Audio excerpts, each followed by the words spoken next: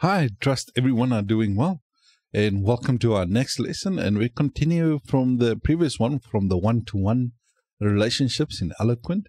And this one, it's a little bit different. We got a one-to-many relationship. Now, the sentence reads a little bit different now. A user has many houses, and the houses belongs to the user. Now, this has many. The reason why I structured it like this is for the relationships in Eloquent, especially the one-to-many one, as we got a user has many, okay, and it belongs to the user. So the user here is the parent, and the houses is the child of the user. All right. So how do we define a one-to-many relationship in our models?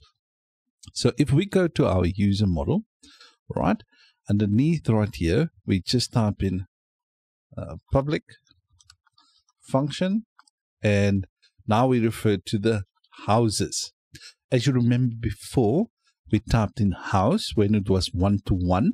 Now we need to make it plural to indicate it is a belongs to many. All right, has many. All right, so we're just going to put in here has many. All right, and then basically we're just going to return this as many. Okay, and then obviously we put in the house class right here. Okay, now the thing about foreign keys, as I explained before, the Eloquent will look now in the users and the houses database for the user ID, because what it does is it underscores basically the method name inside our house. So if we define the relationship here, or belongs to, okay, so in our house, we're just going to do like this, a user, okay, the user basically belongs to, okay, and then return this belongs to the user class. So basically what Eloquent does, it looks at the parent method name, and it basically underscores it with whatever method name it is, as we explained before in the one-to-one relationship. Now basically what will happen is it will underscore the user with the ID. All right, so let's say this was like we used before. If it was post, it will basically underscore it with post ID. All right, but since we're using the convention, Laravel will automatically look basically in our houses database, and actually just looking for the user ID in there.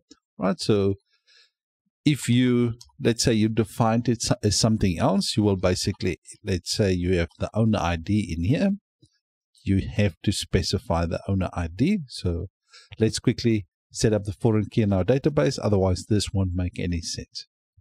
All right, so in our database schema right here, obviously you will have other details as well, like your address and things like that, and street name and town and all that kind of stuff. But we're not going to fill that in. We're just going to do the foreign key constraints. In order to do that, you're going to do table, all right, and you're going to do foreign ID, and you're going to put in your user ID. Okay, and that is going to be constrained to the users table, and on delete, I'm just going to do on delete cascade. Obviously you can do update as well. Okay, so on update as well, you can actually include it in here on update. Let me just put it in cascade.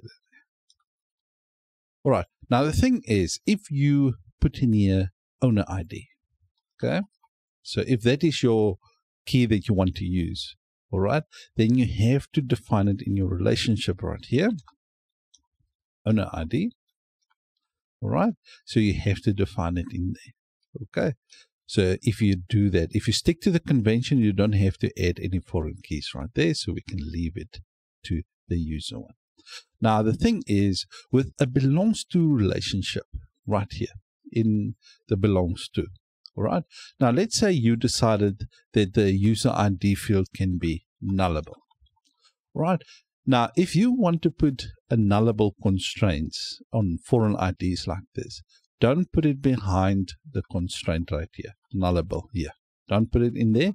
You will get it will actually just not work at all. All right. So you have to put the nullable before the constraint. All right. Now, let's say you put your field as nullable. So the user ID can be null. All right. So the house cannot actually belong to a user. It can actually belong to nobody. But now the thing is, in a belongs to, right here, you can actually do a with default method in there. All right, with belongs to.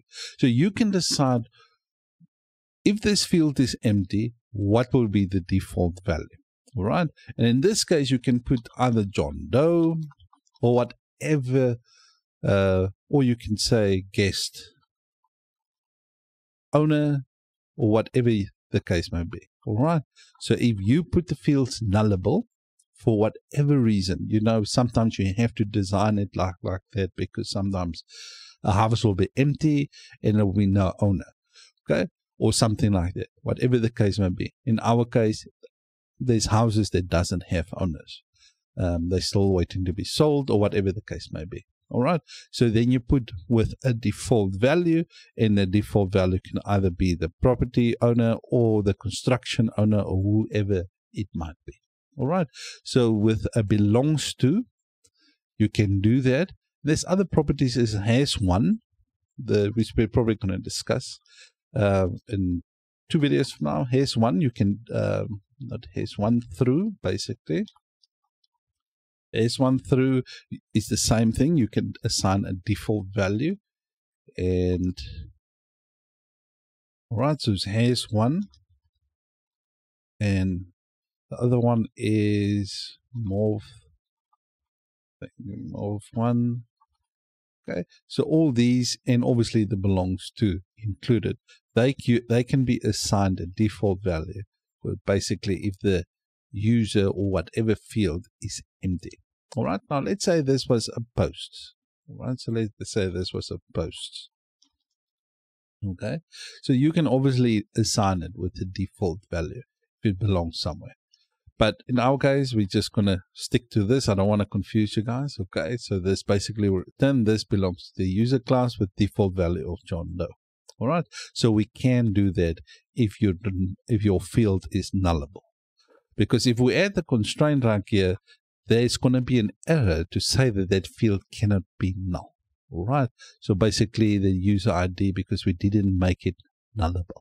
Right, so it's all good. Now the thing is, what you can do now is, if you, let's say we call in post, all right, in a post, just let's say find the first one, find the one with the ID of 1, and just get me, I'm looking for the post again, for the house. Okay, just find me the user. Okay, we can do that, or we can do the inverse relationship as well. So just instead of post, we can just do house user. Let me just do user, and this one can be house. So we can just find the user, the first one, and just give me the user's house. Right. So because we did it like this, to set up the relationships, we can actually call on the relationships as methods. All right, so we can call it as if it is a property or method inside the house model and inside our user model right there.